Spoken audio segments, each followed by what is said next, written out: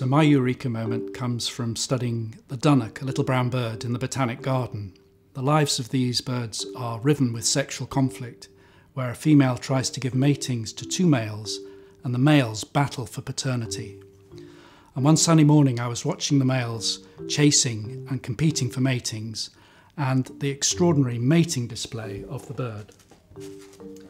So the male comes behind the female, who raises her tail and quivers her wings and exposes her cloaca.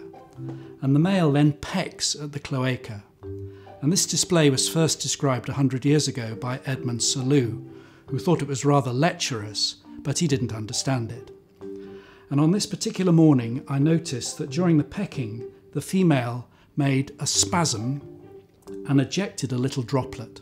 And there's no doubt that this is what the male was waiting for, because as soon as the droplet was produced, he mated with a brief cloacal kiss, and that was the end of the display. And I can still remember my intense excitement as I got on my hands and knees and looked for this droplet, and luckily it had landed on a little leaf. And very carefully I collected it and cycled back up Tennis Court Road and looked under a microscope, and to my absolute delight I saw a little bundle of sperm. And this immediately made sense of the display. With lots of matings with two males, the female's cloaca is probably becoming full of sperm. So it pays the male to stimulate the female to eject sperm to make a clear passage for his own insemination. Of course, the sperm in the female's cloaca might be put there by the other guy, so this is a good swap. The sperm he's about to put in, he's certain is his own.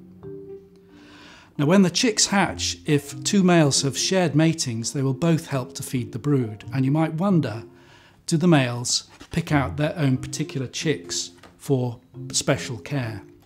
And the answer is no. We know from DNA fingerprinting now that shared matings often give shared paternity in the brood, but the males just use mating share as an indirect cue and use this to guide their parental effort.